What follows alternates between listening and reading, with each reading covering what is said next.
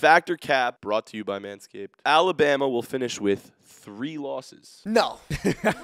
Yes, they've lost, but they've lost to good teams. I'll say Cap. Look who Bama has lost to, LSU. LSU is 10. And the other team they lost to was Tennessee, right? They haven't lost at home yet. Both of these last 2 games are at home. Not to mention the 2 games they lost were against great schools. I'm going to go fact. They're going to end up with 3 losses because they're going to lose to Auburn. This Alabama team doesn't feel like the Alabama team of Nick Saban's past, of just this dominant force that no one could stop. Yeah, Nick Saban's washed.